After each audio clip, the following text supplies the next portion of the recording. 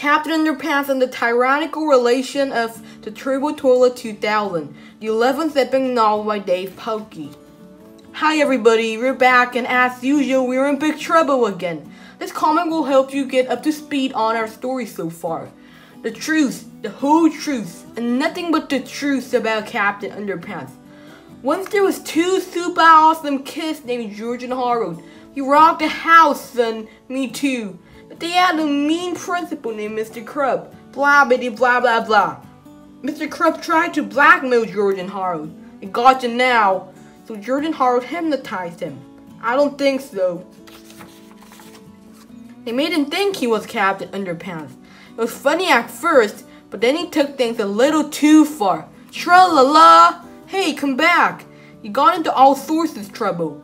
Then one day he drank some alien superpower juice, and he got real superpowers, which got him into even more trouble. Now, whenever Mr. Crub hears somebody snap their fingers, snap, he turns into Captain Underpants, tra-la-la! And whenever anybody pours water on Captain Underpants' head, he turns back into mean old Mr. Crub. Blah blah blah. One time the talking turtles attacked. Yum yum, eat them up. Their leader was the Turbo Toilet 2000. George and Harold used a weird machine to make a good robot called the Robo-Plunger. The Robo-Plunger beated up the Turbo Toilet 2000 and flew him to Uranus. There they have stayed for many months. This other time, Woody Woman made two robots. One of them kicked a kickball into outer space. Could these two events be connected? Our heroes are about to find out, because at this very moment, they are traveling backwards in time to discover the terrible truth. Oh no, here we go again. Chapter 1, George and Harold. This is George Beard and Harold Hutchins. George is the kid on the left with the tie and the flat top. Harold is the one on the right with the t-shirt and the bad haircut. Remember that now. If you're confused by what's going on here, don't worry. You're confused too. You see, George, Harold, and Captain Underpants had just undergone an epic adventure that started out in the dinosaur age and ended after school, 40 years in the future. Now, thanks to Millicent, the tattletale genius, and his glow-in-the-dark time-traveling robo-squid suit, they were all hurtling backwards in time. Back a long time ago to that dull, old-fashioned age known as the present. Oh, I almost forgot. Traveling with them were 3 purple and orange speckled eggs laid by their pet pterodactyl crackers, who, along with their other pets Zulu the bionic hamster, had just saved the planet and created all life as we know it simultaneously. See, that wasn't confusing at all, was it? Milvin's glow-in-the-dark, time-traveling robo-squid suit whizzed through time in a dazzling array of electrified eye candy as 40 years sped by in reverse. Then everything stopped suddenly. George and Harold looked around. Hey, said Harold, we're still at school. Correct, said Melvin. Only it's now 40 years and 1 day earlier. Hey, look, said George, pointed at the school. There's Tippy and his robo-pants. Not again, Harold moaned. Relax, said Melvin as a flash of green light shot out of the library window. They're looking at something that happened yesterday, remember? Oh yeah, said Harold. We're up there in the library. We just disappeared in the purple potty. Right, said George, and Tippy is just about to come after us. You should be leaving any second now. Suddenly, a crackling blue light shot out of the robo-pants, and before you could say convoluted plotline, it disappeared into the noontime haze. Okay, said Melvin, here you are. Home again, jiggity-jig. Take your precious eggs and go about your business. Wait a second, said George. Aren't the cops still after us? Yeah, said Harold. Don't they still think we stole that money from the bank? Not anymore, said Melvin proudly, patting himself on the back with one of his mechanical tentacles. Luckily, I had this glow-in-the-dark time-traveling robo-squid suit in my garage. I used it to go back in time and hack into the bank's computer. What for? Asked him Harold. No big deal, said Melvin. I altered your surveillance images a little bit. Just don't grow a mustache or beard anytime soon, and then you guys will be fine. Wow, said Harold. Melvin's nearly rescued us. I can't believe it.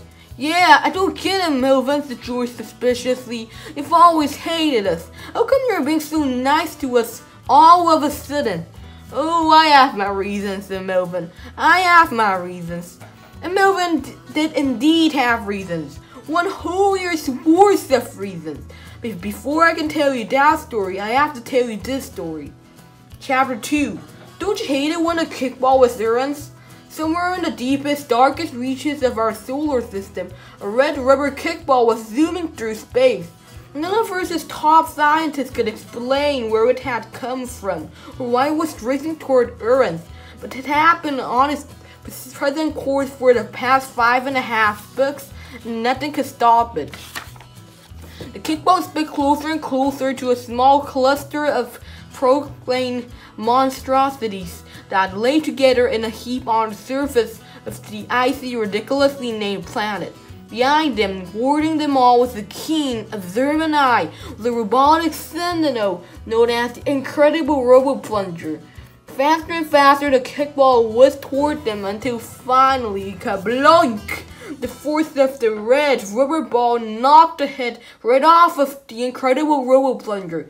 The decapitated defender jutted forward slightly as photoatomic transom gold-blading ectofan trip plutonic and optimistic juice drizzled out from his mangled neck-hole and oozed slowly downward into the gaping mouth of the Turbo Toilet 2000.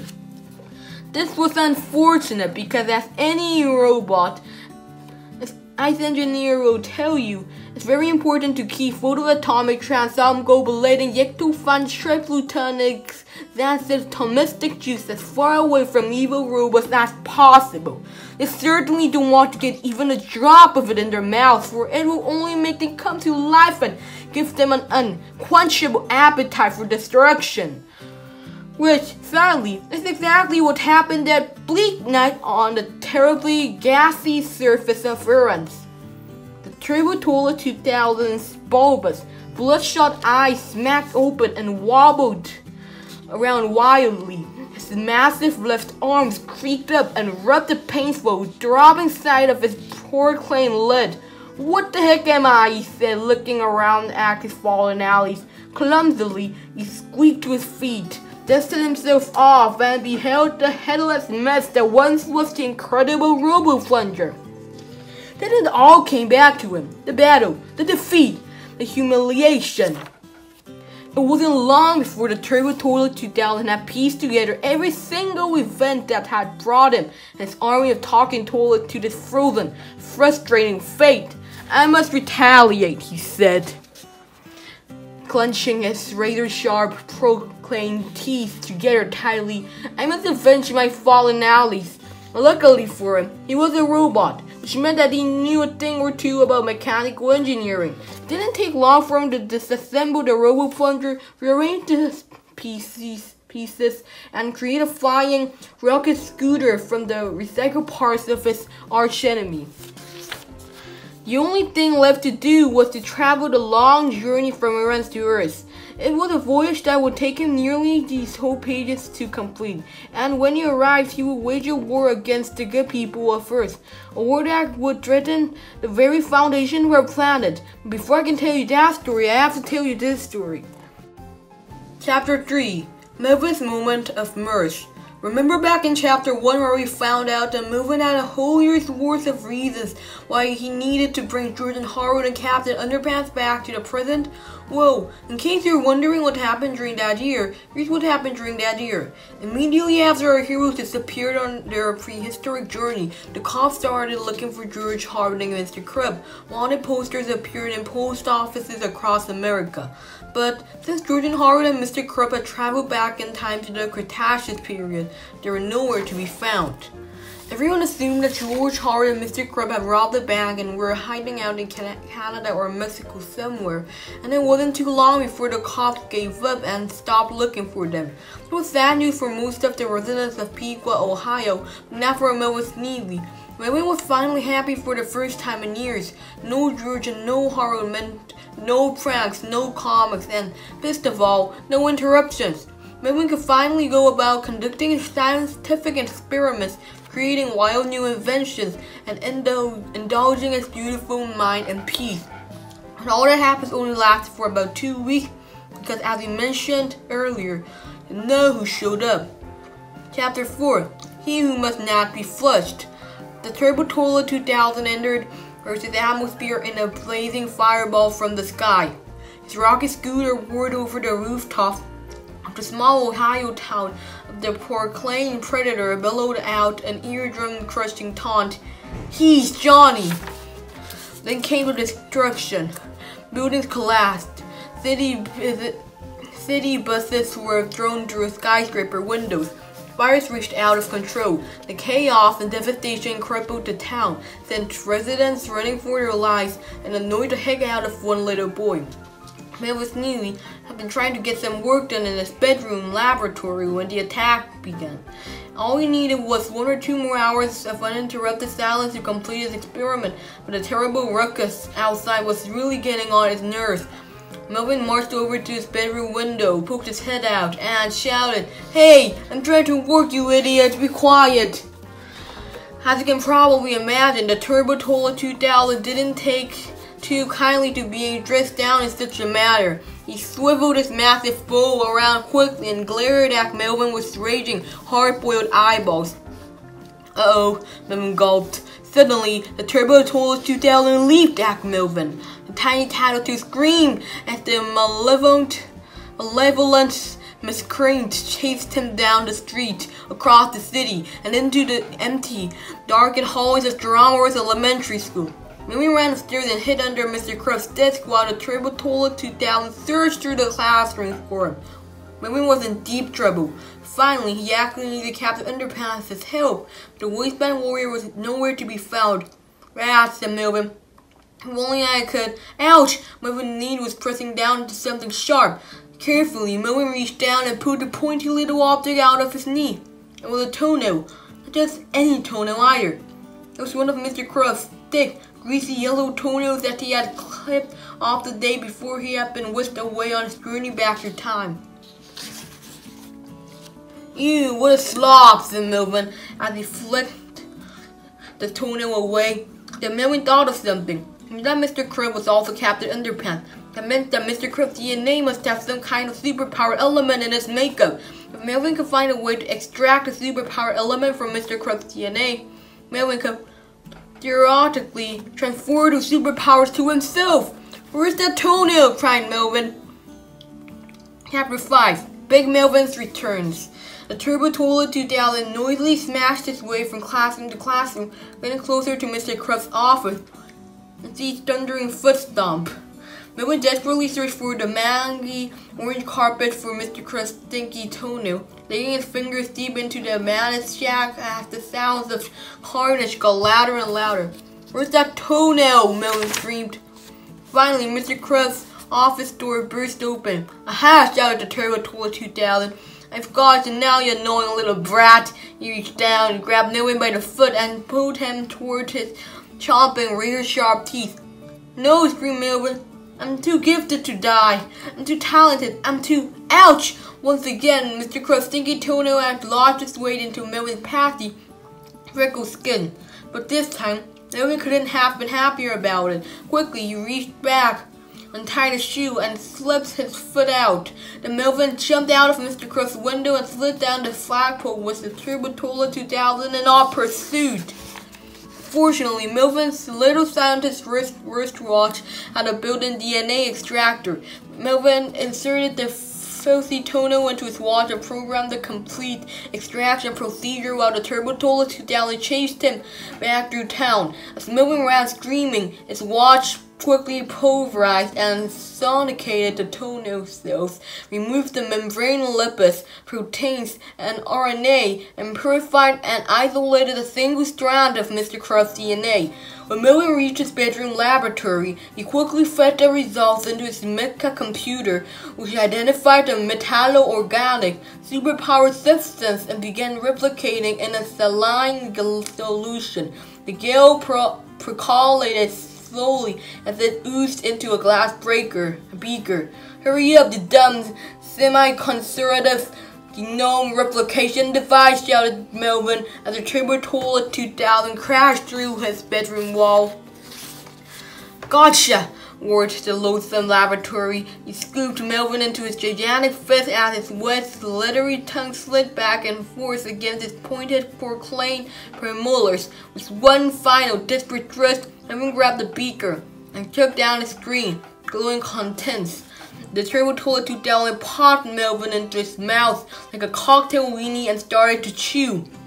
His ferocious fangs thumped feverishly, but Melvin was tough and hard and surprisingly grisly. Then the turbo toilet 2000 struggled to swallow, a task that he found nearly impossible.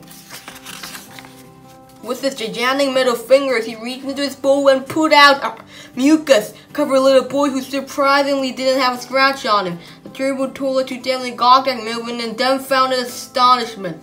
"You're so immature," said Melvin. Chapter 6. Sanitize for your protection.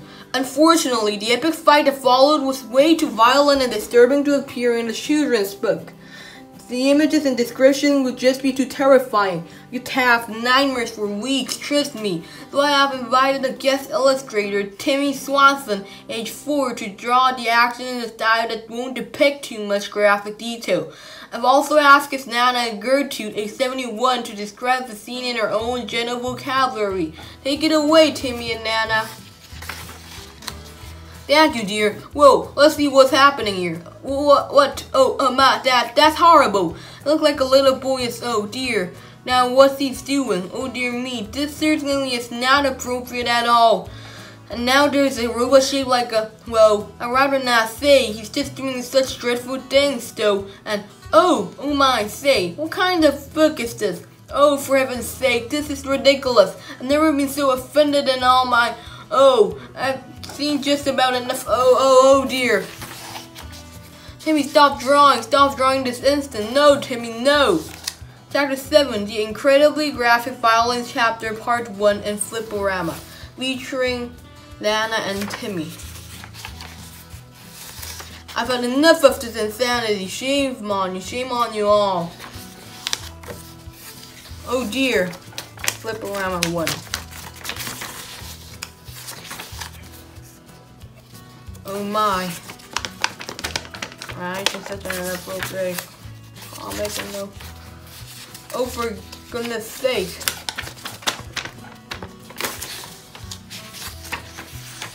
Chapter 8. Everybody loves Melvin. When it was all over, the Turbo Toilet 2000 was dead and Melvin Neely was a hero. The mayor had a big parade in honor of Melvin. Weird-Al Yankovic wrote a song about him. Even the vice president sent a letter of congratulations.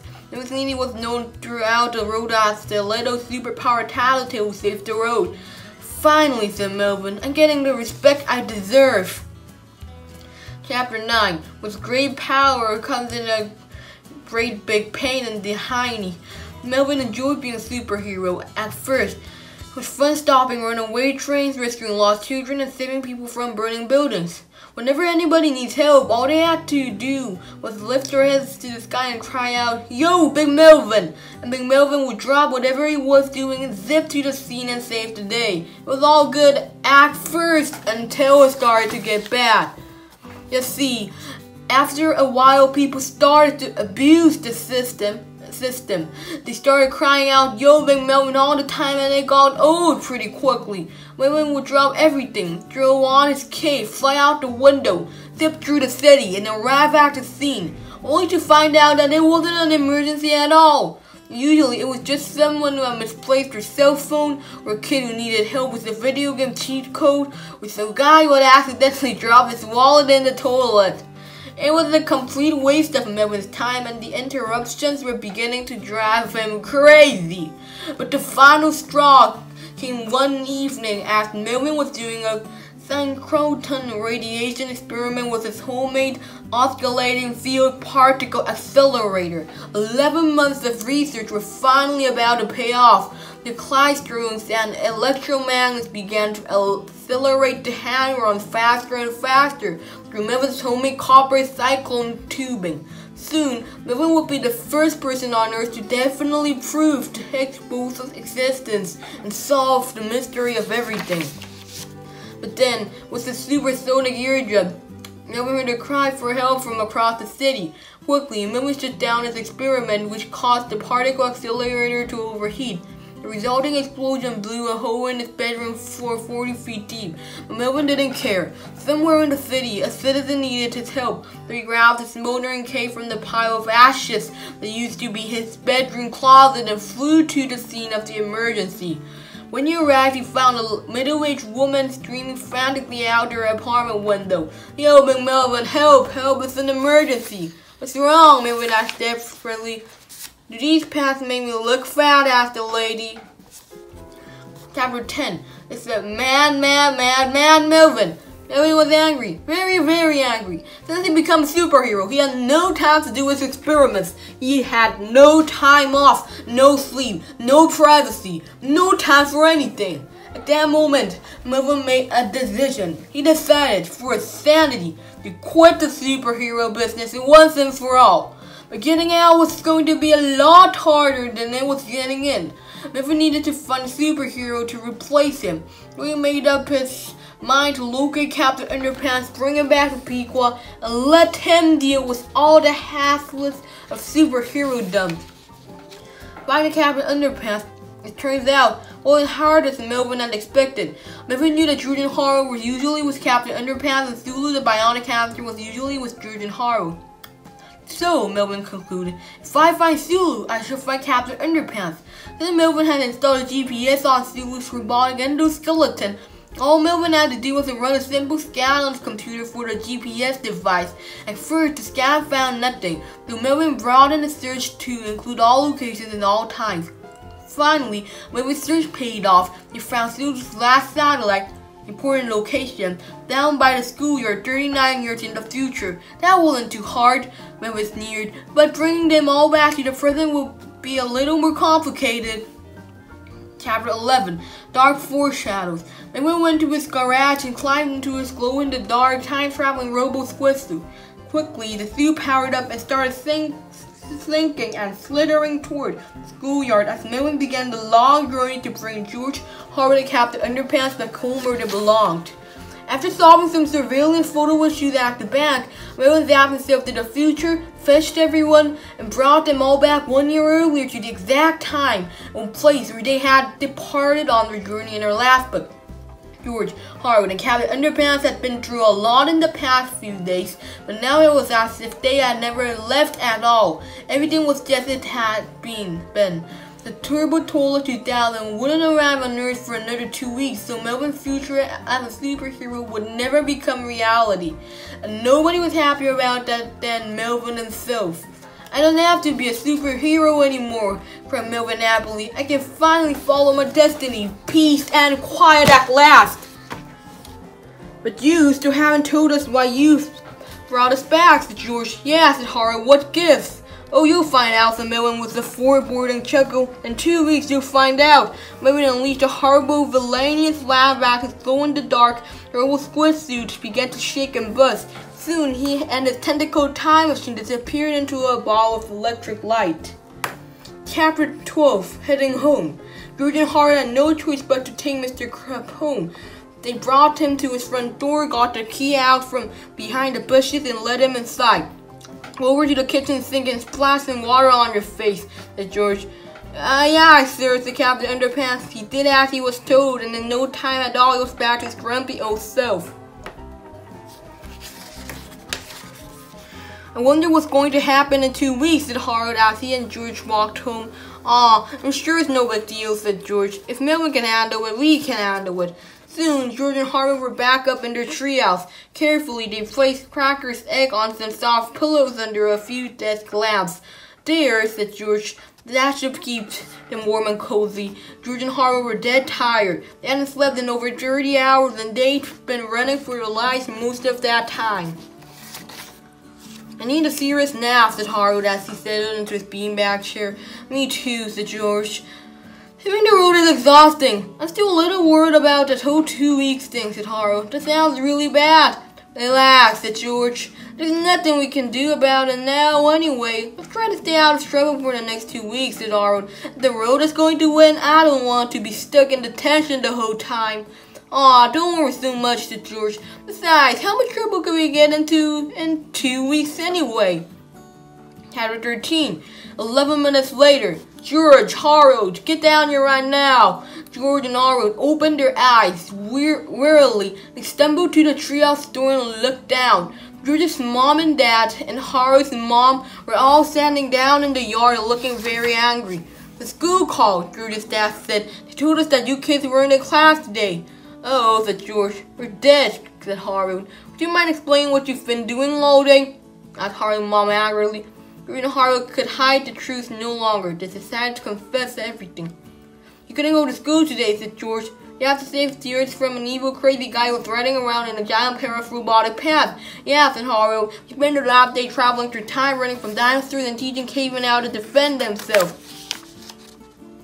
Very funny, shouted George's dad. If you kids think you can skip school and goof around all day, you're in for a big surprise. George and Harold have never seen their parents so angry. The two boys spent the next 5 hours mowing lawns, weeding gardens, vacuuming houses, washing cars, dusting furniture, cleaning out garages, whitewashing fences, doing dishes, folding laundry, and taking out garbage. It was exhausting work, but it was nothing compared to what was to come next. Chapter 14. What was to come next? George and Harold had never been so tired in all their lives. At 9:30 p.m. they ran good night to each other and limped into their houses like zombies. Would you like a snack? Said Harold's mother.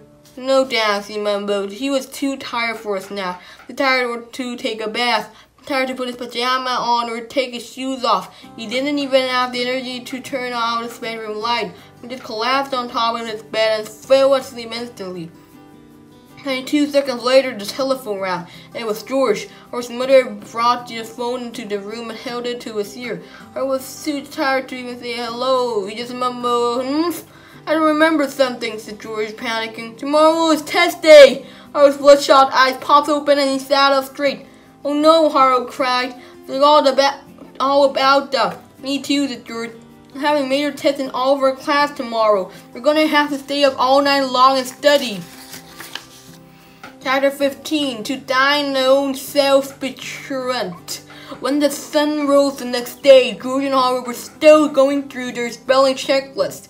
George was almost done studying. Harold still had to read 44 pages of his natural history textbook. Breakfast is ready, shouted George's dad from downstairs. George stumbled down exhaustedly and tried to smooth some waffles into his mouth. He missed. Meanwhile, Harold was sitting at his breakfast table in a burned-out stupor, buttering a cereal and pouring milk on his toast. Did you get any sleep at all last night? Asked Harold's mom. Okay, Harold answered. Harold's answer didn't make any sense, but it was the best he could do under the circumstances. Before long, George and Harold were ready for school. They met up as they did every school day in George's front yard. We're ready for all of our big tests today, he asked George droopily. Pretty good, said Harold. He was so tired he couldn't even answer a simple question from his best friend correctly. How was he going to manage a day's worth of tests? Let's get this over with, George moaned. Wait, said Harold. I want to check on Cracker's egg before we go to school. Harold hobbled to George's background and hoisted himself up the ladder to the treehouse. Hurry up, said George. Harold did not answer. Hey, shouted George. We're gonna be late. Harold did not come down. George climbed up the steps and peeked inside the treehouse. It was just as he had expected. Harold had fallen asleep at their desk. Hey, Harold, said George, shaking his friend's shoulder. Wake up, man. We're gonna be late for a test. Just 5 minutes, moaned Harold. I just need to sleep for 5 minutes, please. Well, okay, but not a minute longer. George took his backpack off and set it against the treehouse door. Then he plopped down in his beanbag chair and looked at his pocket watch. 7:53 a.m. The second hand was ticking away awfully slowly. I'm just going to close my eyes for a second, said George. Just for a few seconds. That afternoon, George yawned and stretched as he rolled over in his beanbag chair. He glanced at his pocket watch again. 4:41 p.m. George closed his eyes and went back to sleep. Suddenly, his eyes shot open. Oh no! George screamed. Harold awoke with a jump. We fell asleep, George cried. We slept through school. We slept through our tests. We slept through everything. Oh no, Harold wailed. We're dead, man. Game over. George and Haru peeked out the treehouse window. Haru's mom was out in her garden. She was whistling a cheerful tune. "That's strange," said Haru. "Why didn't the school call her and tell her we were absent?" "I have no idea," said George. George and Haru climbed down from the treehouse and walked over to the garden. "How's school today?" asked Haru's mom. "Oh, same as always, I guess," said Haru. He really was guessing. George's mom heard them talking and came over. "You didn't miss school today, did you?" asked George's mom. No," said George. "Technically, George was telling the truth. He hadn't really missed school at all." Chapter 16, Super Secret Test Day. The next day, when George and Haru arrived at school, Mr. Krabs was overjoyed to see them. He met them at the front door, shook their hands enthusiastically, and gave them both big sweaty hugs. "This can't be good," George said. "You're wrong," said Mr. Krabs. "It's the best day ever. It's the day I've been waiting for since I met you two horrible people. Let's all go to my office, shall we? I've got some refreshments." As they walked down the long hallway toward Mr. Krabs' office, several teachers patted Mr. Krabs on the back and congratulated him. The entire school staff seemed elated. "We're doomed," said Haru. When they finally got to Mr. Krabs' office, he plopped down into his chair and spun around a few times, giggling with glee. After a few minutes, George started to become impatient. "I thought you said there were going to be refreshments," he said. "Not for you," shouted Mr. Krabs angrily and slammed his fist on his desk. He opened his drawer, pulled out a warm diet soda and popped it open. Then he leaned back to his chair and said loudly as he chuckled to himself, "I just want to soak this moment in," he said with delight as fuzzy brown phosphoric acid dribbled down his chin. "Boy, I really messed up this time," Mr. Krabs laughed. "Skip school on Super Secret Test Day." "Super Secret Test Day," said Haru. "What does that mean?" "I thought you never asked," Mr. Krabs said gleefully. "You see, I've been looking for a way to separate you two kids for years now, but I never figured out how to do it until yesterday. It came to me in a flash of inspiration. Super Secret Test Day." "What's so secret about it?" asked George. "You should be asking, what's so super about it?" said Mr. Krabs joyfully. "Because it just might be the crowning achievement of my entire career."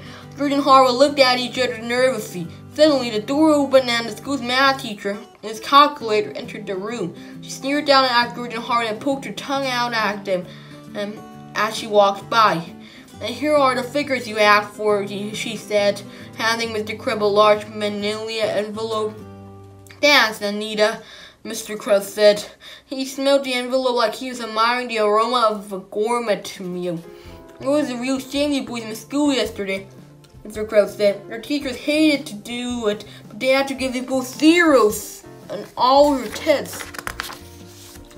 "We studied really hard," said Haru. "Can't we take makeup tests?" No, Mr. Krabs said, grinning evilly from year to year.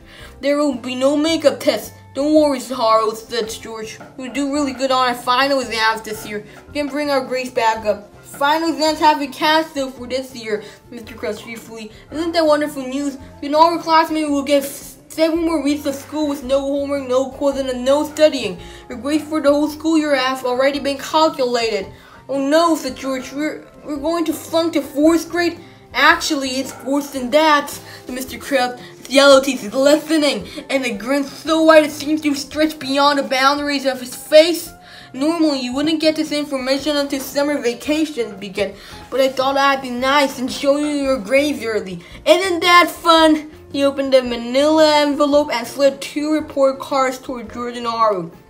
Quickly, the boys opened them up and scanned through them. George's final grade for the year was 62.7%.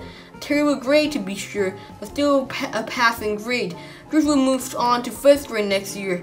Haru, whose grades were not quite as good as George's, was lucky. Haru's final grade was 59.7%. Haru had failed. "Oh no," Haru moaned as his eyes began to fill with tears. "I'm going to flunk the 4th grade." "Yeah, ain't that too bad," said Mr. Krabs with a delighted twinkle in his eyes. He looked up at Miss Calculator and they both burst into fits of laughter. "There's nothing you can do about it either," the calculator sneered. "The 2 brats will be in different grades next year. You'll never see each other in school anymore. You have different teachers, different class, and different friends." Chapter 17, the idea. I can't believe they're going to separate us, said Harold as the boys walked home from school that afternoon. George said nothing. He was thinking. He knew there was a way to solve this problem. I can't believe I have to spend an extra year at school too, Harold moaned, trying not to cry. The worst part is that I actually studied. I know this stuff. I could have probably got a straight B's if I had taken those tests yesterday. That's it, cried George confidently. We can fix this. But how, said Harold. They won't let us take makeup tests. Who says we have to take makeup tests? George replied. Let's take the real test. Harold looked suspicious. What do you mean? He asked. Melvin said he kept his time-traveling squid thingy in his garage, right? Said George. Let's borrow it and go back in time to yesterday morning. And we can take those tests like we were supposed to. Problem solved. No way, Harold protested. Whenever we travel around the time, bad stuff happens. What could be worse than being in different grades next year? George countered. Do you really want to spend an extra year at that school? Harold didn't have an argument for that. Besides, said George, you're only getting back in time one day. How could anything bad happen in just one day? I guess you're right, said Harold. George and Harold turned around, then headed over to Melvin's house. Luckily, Melvin's garage door was open. Cautiously, the two boys sneaked inside and looked around. And there, standing in the corner beside a box of Flagstorm 7-inch gangly trenches, was the glow-in-the-dark, time-traveling robo-squid suit. We shouldn't be doing this, Harold whispered. You're trespassing and stealing. Hey, Melvin started this whole mess, George reminded Harold. We're just fixing it. Besides, we're not stealing, we're just borrowing. Against his better judgment, Harold helped hoist George up into the cockpit. Suddenly, the robo-squid suit powered up and began to glow. A few moments later, the controls were all set. Okay, said George, let's go back in time and take those dumb tests. He picked Harold up with one of his glowing tentacles, took a few steps forward and pressed the start button. The glow-in-the-dark time-traveling robo-squid suit began shaking and sputtering and zipped backwards in time 32 hours. A blinding ball of light flashed suddenly, and George and Harold arrived bright and early yesterday morning, just in time for school. As Harold helped George climb out of the cockpit, he noticed that there were now two glow-in-the-dark time-traveling robo-squid suits. Hey, said Harold, how come there are two glow-in-the-dark time-traveling robo-squid suits? Said George. I guess that one in the corner is the one from yesterday. When we went back in time, we created a duplicate time machine. Oh, said Harold, Melvin should thank us. Yeah, said George, that was very thoughtful of us. George and Harold ran back through the town as fast as they could. Soon they were scrambling up the steps of Geronimo's elementary school. This feels weird, said George. I've never been so happy to go to school before, or to take tests, said Harold. And indeed, it was a happy school day for George and Harold. They took all of their tests, did pretty well on most of them, and never had to deal with anything super or secret again. At least not until that afternoon. Chapter 18, Our Doppelgang. That afternoon, when George and Harold got home, they climbed up to the treehouse to check on Cracker's eggs. George tried to push the door open, but something was in the way. Hey, there's a backpack blocking the door, said George. He reached in and pulled it towards him. This is like my backpack. What's going on up there? Asked Harold as George rummaged through the backpack. My papers, my books, my lunch from yesterday, said George. This is my backpack. It can't be, said Harold. You're wearing your backpack. George pushed the treehouse door open and looked inside. Oh no, said George. Harold climbed up next to George and looked inside the treehouse. There, sleeping at the table, was Harold himself, and next to him, sprawled out and snoring on his beanbag chair, was George. I told you something bad would happen, cried George. Shh, said George, don't wake us up. I don't understand, Harold whispered. How come you're here? Well, it kind of makes sense, said George. You just went back in time to yesterday, right? Right, said Harold. Well, where were we yesterday? Asked George. You're right up there, here in the treehouse, sleeping and... Oh, I get it, said Harold. This is us from yesterday. Yeah, said George. Remember how we accidentally created an extra robo-squid? Dude, said Harold. I guess we accidentally created an extra George and Harold too. Perfect, said Harold sarcastically. Chapter 19, The Pact. While yesterday's George and Harold slept, George and Harold tried to figure out what to do next. How are we going to explain this to our parents? Asked Harold. How are we going to explain this to ourselves? Said George. Yesterday, George yawned and stretched as he rolled over in his beanbag chair. He glanced at his pocket watch, then closed his eyes to go back to sleep. Suddenly, his eyes shot open. Oh no! Yesterday, George screamed. Yesterday, Harold awoke with a jump. We fell asleep. Yesterday, George cried. We slept through school. We slept through our tests. We slept through... Hey! Who are you guys? Yesterday, Harold rubbed his eyes and looked at his twin. I must be dreaming, he said. Either that or I'm seeing double. Well, said George, it's a long story. He and Harold told their yesterday selves what happened and quickly caught them both up on the events of the past 3.5 chapters. Now, what are we supposed to do? Said yesterday George. We can't tell our parents, said Harold. So, where are we all going to sleep? Asked yesterday Harold. How are we all going to get enough food? Said yesterday George. And clean clothes, said Harold. Everyone was beginning to panic except for George, who had been deep in thought for a while. George didn't seem worried at all. In fact, a devilish grin was beginning to spread across his face. You know, George said, maybe you're looking at this thing the wrong way. Maybe this is a good thing. A good thing, cried yesterday Harold incredulously. Yeah, said George. You always said there's never enough time to do what we want to do. So let's take shifts. Me and Harold will start going to school and doing homework on even number of days. And you guys will go to school and do homework on odd number of days. Yeah, but what do we do while you guys are at school? Asked yesterday George. Whatever you want, said George. Hang out in the treehouse, play video games, make comics, watch monster movies. It doesn't matter. You guys get to relax and take the day off every other day. I get it, said yesterday George, smiling devilishly. Then you guys can take the day off while we're at school and stuff. Yeah, said George. Just think of the possibilities. I don't know, said Harold and yesterday Harold at the same time. Don't worry, said George. It'll be great. We'll have twice as much fun as normal and only half the work. Yeah, said yesterday George. What could possibly go wrong? Chapter 20. Shift Workers. Since today was an even-numbered red weekday, and we decided that yesterday George and yesterday Harold would go to school the next day. So the yesterday boys said goodbye and headed down to their respective homes to eat, do homework, and prepare for the next day at school. George and Harold were ready for a night turned on a monster movie, and the two friends settled into their beanbag chairs for some well-deserved R&R. Fortunately, they had enough juice boxes, zing-zong cupcakes, and fruit rolling floss to last them for a while. Around 9:30 p.m., George called Piqua Pizza Place and ordered 2 calzones, some cheesy breadsticks, and 2-liter bottles of ice-cold root beer. The boys waited in George's driveway so the delivery guy wouldn't ring the doorbell. Soon, the two friends were enjoying the finest carbohydrates money could buy in the quiet comfort of their cozy treehouse. This is the life, said George, as he pressed play on the horror movie masterpiece Baby Blob 2. The squishenic Harold, who was usually cautious in situations like this, had to admit it. It was indeed the life. Chapter 21. Problems. The next morning, George and Harold woke up late. It's nice to sleep in for a change, isn't it, said George. Yeah, said Harold, but I gotta pee.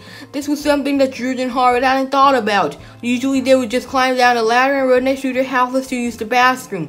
But George and Harold's moms both worked from home, and they would not be happy to see the boys running in and out of the house on a school day. Fortunately, empty 2-liter bottles come in very handy for these situations. But as they poured the contents of their emergency urinals out the window, both boys knew the solution wouldn't work for long. Our food is running low, said Harold, and I spent all of my allowance on those calzones last night. No problem, said George. We'll make a comic book, sell it on a playground and school, and use the money to buy all the junk we need. We can even buy one of those portable camping toilet thingies. We're not supposed to go to school today, said Harold. Actually, we're not supposed to go to our classes today, George clarified. As long as we're not in the same place as our doubles, we should be fine. So George and Harold cleared a space at their desk and began working on their newest comic book. It was called Chapter 22, Super Dapper Baby 2.5. by George and Harold. By George Beard and Harold Hutchins. One morning at the Hoskins' house, everybody was watching TV, when suddenly we interrupted the show for breaking news. Petey the cat has escaped from cat jail, and he has vowed revenge on Super Dapper Baby and Dapper Dog. That's terrible, I know. We've got to be very careful. Petey's going to try and trick us. We must be on the lookout for his evil ways. 2 seconds later, ding dong. Oh, I wonder who that could be. Yes, hello, I'm Petey the cat. I'm the world's most famous clown. Can Billy and Dapper Dog be in my big paradise? So you can ride on this big float I made, Super Dapper Baby. Then the big parade started. But then, is everyone having fun? Yeah, good, because I have one last surprise. He took off his nose, he took off his makeup, he took off his wig and hat, and he took off his clothes. Guess who? Petey the cat was really Petey the cat. Get it? It's a play on words. Get it? Nah, nope. Never mind. Give me your money, Buff. So then, hey, look, it's Petey. Let's get him. Okay. But hey, I'm stuck. Me too. That's because the baby float is really a robo baby. War. Our heroes were stuck in the powerful grip of the mighty robo baby. Petey collected Wallace and Percy from the crowd. Fill her up. While Robo Baby destroyed the city. War. Wrath. Who will save us? Then Dogman got an idea. He ran over to Robo Baby and climbed up to him. Then Dogman scratched and scratched and scratched. Soon, Dogman's fleas flew off and they landed in Robo Baby's diaper. Then, I'm free. Me too. Triple Flipperama. Dogman had a little wish. His fleas were white as snow and everywhere the Robo Baby went.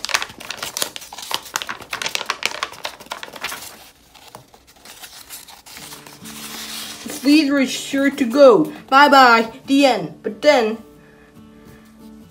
Petey had another revenge to do. Him for himself. To be continued. Chapter 23. Dream a little dream of us. Hey, that comic turned out pretty good, said Harold. Yeah, not too shabby, said George. Let's go to school and make copies of it. What if somebody sees us, said Harold. Don't worry, said George. I've got it all figured out. So George and Harold headed to school and speaked into the office. In no time at all, they were running off copies of their new comic book and stapling them together. Things were going very well until the school secretary, Miss Anthrop, came back from her lunch break. What are you kids doing in my office? Miss Anthrop yelled. They're not in your office, said George with a mischievous smile. They're dreaming. Dreaming, said Miss Anthrop. Yeah, and I can prove it, said George. Car teacher Miss Ribble on the intercom. She'll tell you that we're both in class now.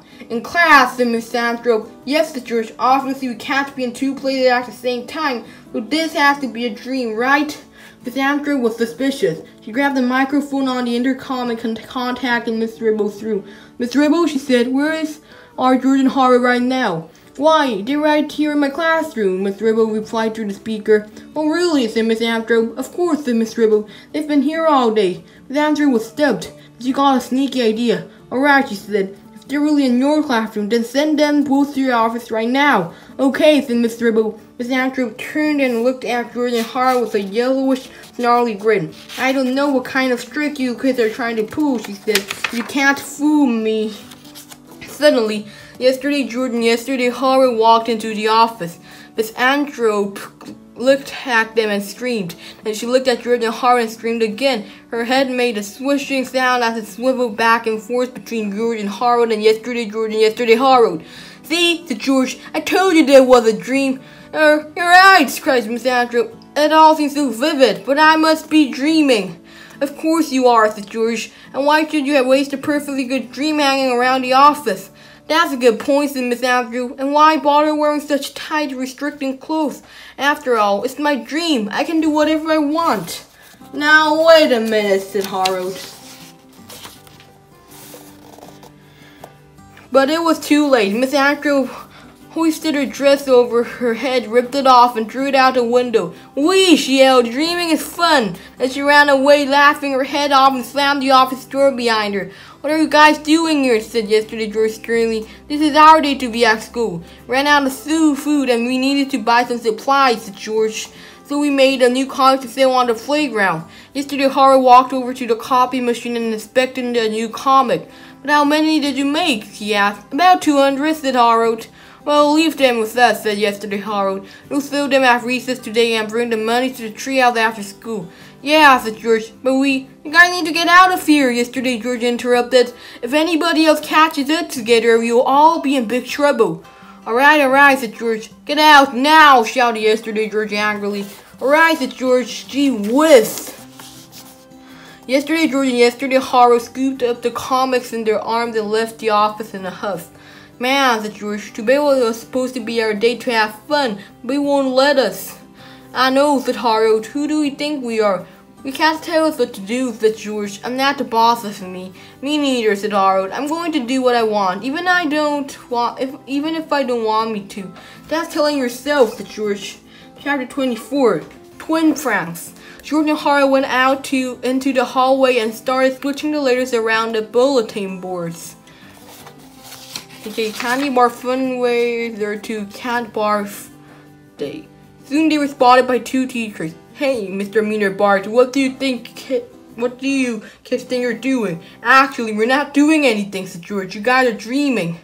It took even less effort to persuade Mr. Meaner and Miss Labor that they were dreaming too. Once they looked Miss Ribble's classroom window and saw Yesterday George and Yesterday Harold sitting in their seats, they were convinced. "There can't be two Georges and two Harolds," cried Mr. Meaner. "So this has to be a dream." "That's right," said Harold. "You can do anything you want, just don't take off your clothes, man." Oops, too late. Mr. Meaner tore off down the hallway, laughing like a crazy person and singing Itsy Bitsy Spider at the top of his lungs. Miss Labor headed straight for the teacher's lounge, where she yanked open the refrigerator and started stuffing her face with everyone's lunches. "Hallelujah," she cried. "I can eat anything I want and not gain weight." "Hey, that's our food," cried Mr. Rick did. "No, it's not," giggled Miss Labor. "This is a dream. Check it out for yourselves." With a mouthful of tuna salad and chocolate chip cookies, she led them all down to Miss Ribble's classroom window. Soon they were convinced too. George and Harold watched in shock as teacher after teacher started going crazy. Mr. Meaner brought in a garden hose and started spraying down the hallway with soapy water. "It's the world's biggest slip and slide," he cried.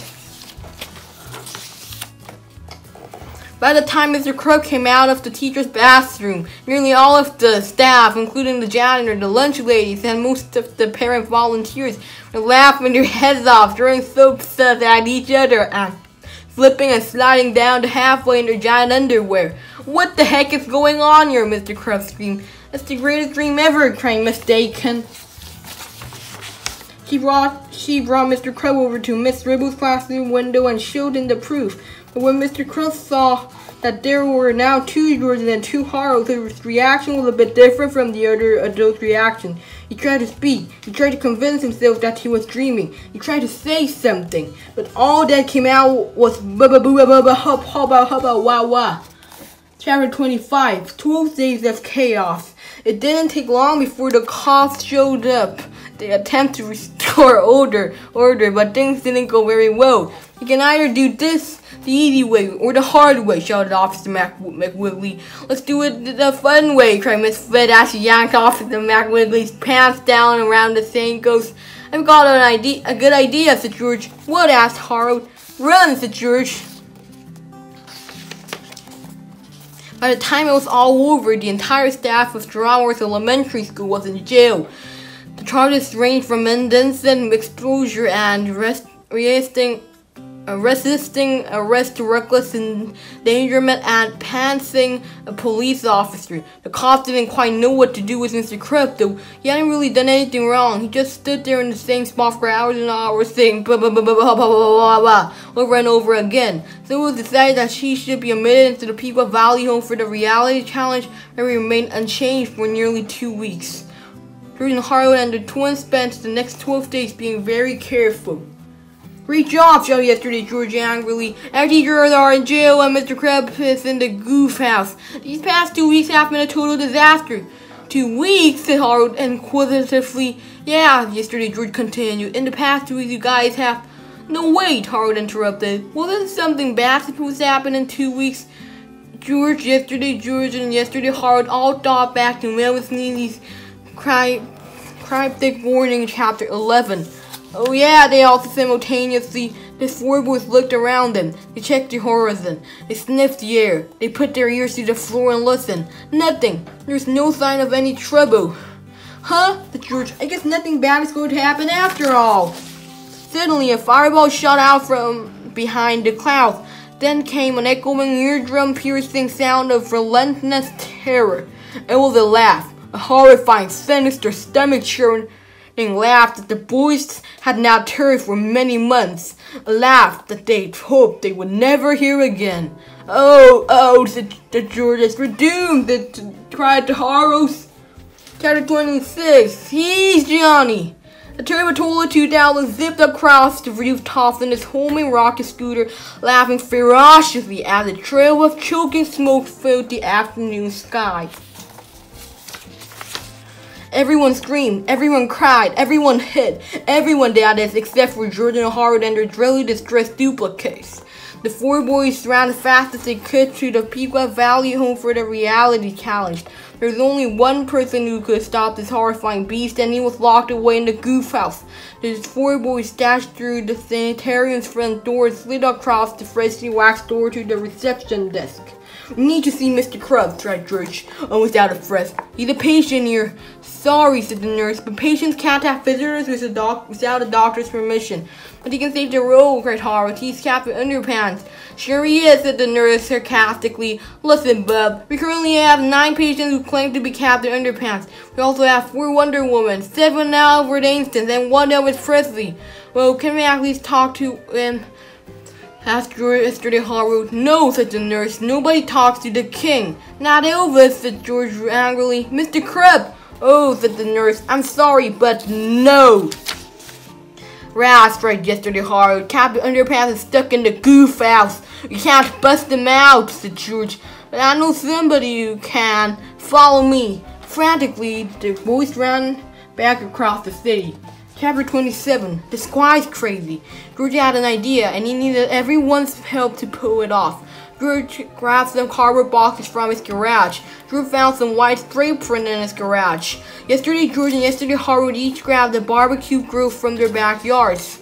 With a little ingenuity and a lot of duct tape, the 4 boys constructed 2 surprisingly convincing talking toilet costumes. George and Harold climbed into the boxes and wheeled themselves awkwardly into town. Soon they came face to face with the Turbatola 2000. A yum eat 'em up, said George, opening and closing the barbecue grill lid with every syllable.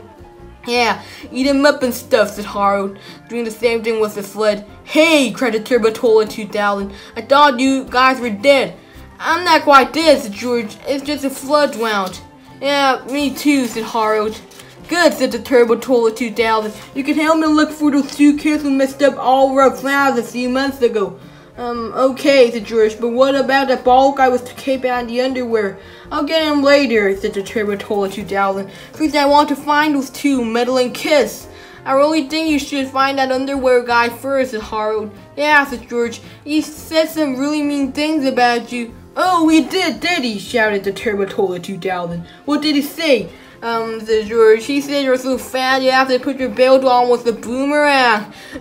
Yeah, said Harold. And you're so dumb you tried to consider toilet paper by using both sides. Enough! Screamed the Turbatola 2000. Where was he?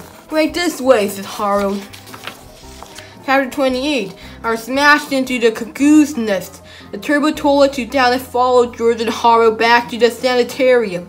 He marched through the front doors and headed toward the restricted area. The nurses screamed and ran for safety. Quickly, George grabbed the intercom, turned up the volume, and started snapping his fingers into the microphone. The sound of fingers snapping echoed through the hallways of the Pequot Valley home of the reality challenge as the Turbatola 2000 crashed from room to room. Mr. Krabs, rapping commandos for nearly 2 weeks, suddenly began to change. First, a mischievous twinkle gleamed into his eyes. The giant smile spread across his face. Suddenly, he ripped off his straight jacket, threw off his pajamas, and grabbed a curtain from a nearby window. Captain Underpants was back, and the battle of the century was about to begin. Chapter 29, the incredibly graphic violent chapter part 2 in Flip-O-Rama. Hello, it's nice to beat you. The Turbo Toilet 2000 now tries to defeat Captain Underpants, but he defeats him back. Thank you very much.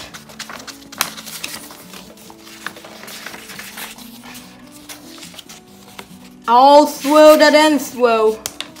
Captain Underpants keep destroying the Turbo Toilet 2000. Chapter 30, Tears of a Commode. Let that be a lesson for you, said Captain Underpants gallantly after Turbo Toilet 2000 cried and cried. Whoa, said George, I'm glad that's over with. Yeah, said Harold, that ended up being a lot easier than I thought it would be. At that precise moment, a single teardrop from the quivering eyeballs of the Turbo Toilet 2000 flew through the air and landed on Captain Underpants' face. Splash! Suddenly, our hero's expression began to change. The sparkle disappeared from his eyes, his posture deflated, and his goofy grin morphed into a scowling grimace. What the heck is going on here? Mr. Krabs yelled. Uh-oh, said Harold. Mr. Krabs turned and saw the ginormous Turbo Toilet 2000 blubbering behind him. Ah! The frightened principal shrieked, it's a monster! And he ran away screaming his head off. The Turbo Toilet 2000 wasn't sure what was going on and decided to chase Mr. Krabs and see what happened. Soon, the Leviathan laboratory concerned Mr. Krabs and scooped him up in its mighty robotic fist. I give up, cried Mr. Krabs. I surrender. Please don't hurt me. Geez, said the Turbo Toilet 2000. That ended up being a lot easier than I thought it should be. I just need to find those two annoying kids. Mr. Krabs pricked up a little. What two annoying kids, he asked. Well, said the Turbo Toilet 2000, one of them had a fat top and a tie, and the other one wore a t-shirt and had a bad haircut. Hey, I know those kids, said Mr. Krabs sadly. I even know where they live. Really, said the Turbo Toilet 2000. Then what are we waiting for? Come on, my two toilet minions. Behold, my tyrannical relation is at hand. Mr. Krabs pointed the way, and the Turbo Toilet 2000 marched off towards George and Harold's houses. Uh-oh, said George. We're doomed again, said Harold. Chapter 31, the Retaliation. The Turbo Toilet 2000 marched to George's and Harold's houses, smashing through buildings, pushing over cars, and leaving smoldering paths of destruction behind them. George and Harold tried to keep up, but the Turbo Toilet 2000 left them trailing behind. Oh no, cried Harold. He's heading for our houses, and there's no way to warn ourselves. It didn't matter, however, because yesterday George and yesterday Harold could hear the Turbo Toilet 2000 coming from miles away. I think he's heading toward us, cried yesterday George. But how will we know where to find us? Said yesterday Harold. Turn left at Vine Street, said Mr. Krabs. The kids live on this block. I bet they're hiding up in that treehouse of theirs. Yesterday George and yesterday Harold saw the Turbo Toilet 2000 heading for their backyard. They could feel the earth shake under each stomp of its massive metal feet. Yesterday George locked the door to the treehouse. Yesterday Harold hid under the desk. Okay, said Mr. Krabs. I've led you to those two kids you were looking for. Can I go now? Sure, said the Turbo Toilet 2000. You can go right in here. He shoved the screaming principal into his mouth and flushed his little handle. Mr. Krabs shrieked in terror as he spun around in a thrilling whirlpool of saliva. Then the Turbo Toilet 2000 swallowed hard and Mr. Krabs was flushed away with the gurgling glug glug glug. The Turbo Toilet 2000 slammed against the tree with its massive metallic shoulder. Yesterday George and yesterday Harold went flying. The bookshelf fell over, comics flew everywhere, and crackers' eggs wobbled around precariously on the desktop. Get down here, you meddling kids, screamed the Turbo Toilet 2000 as he smashed into the tree once more. Yesterday George and yesterday Harold went flying again. The three eggs teetered perilously back and forth at the edge of the table. I'm warning you, cried the Turbo Toilet 2000. Give up now and I will make you suffer. He plowed into the tree a third time. This time the window smashed, the TV toppled over, and Cracker's egg flew off the table. Yesterday George and yesterday Harold lead for the eggs. No, cried yesterday Harold as the three purple and orange speckled eggs flew through the air. They hit the floor and shattered with a terrible crash. Chapter 32, surprise, surprise, surprise. As the treehouse swayed violently from side to side, yesterday George and yesterday Harold shifted frantically through the broken eggshell fragments. Suddenly, yesterday Harold's hand felt something warm and fuzzy. Carefully, he pulled it out from the broken eggshell pieces.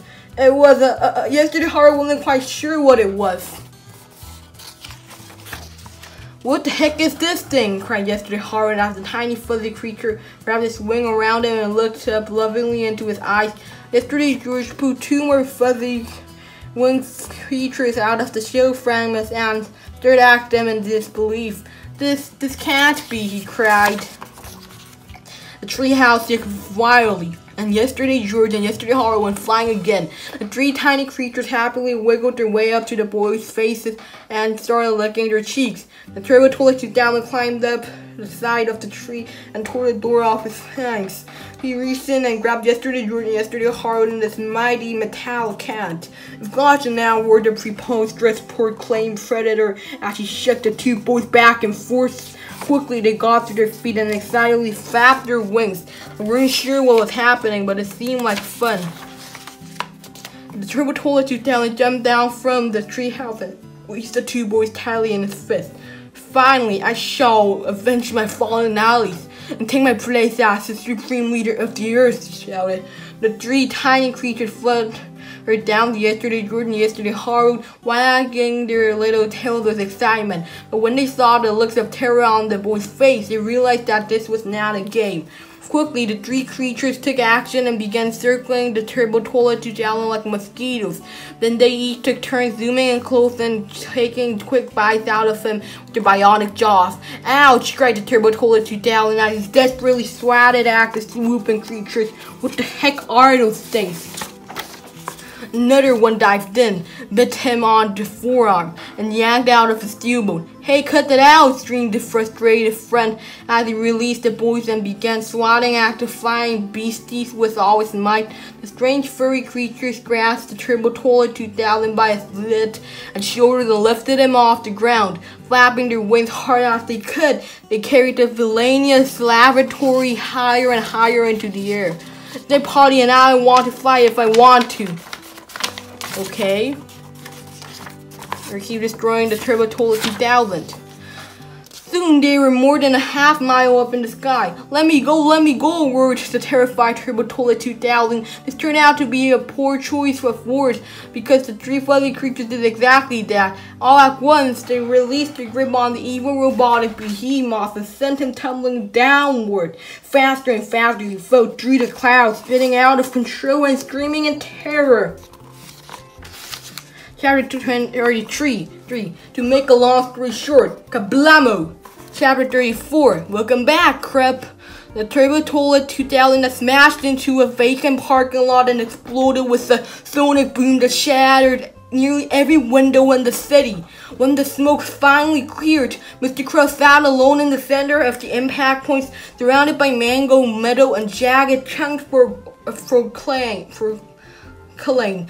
Everything around him had been destroyed, but Mr. Krabs surprisingly was unharmed. His superpowers had protected him.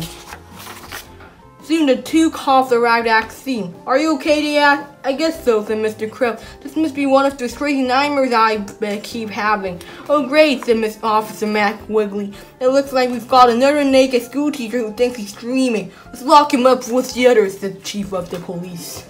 Chapter 35, Hamster Adoptos.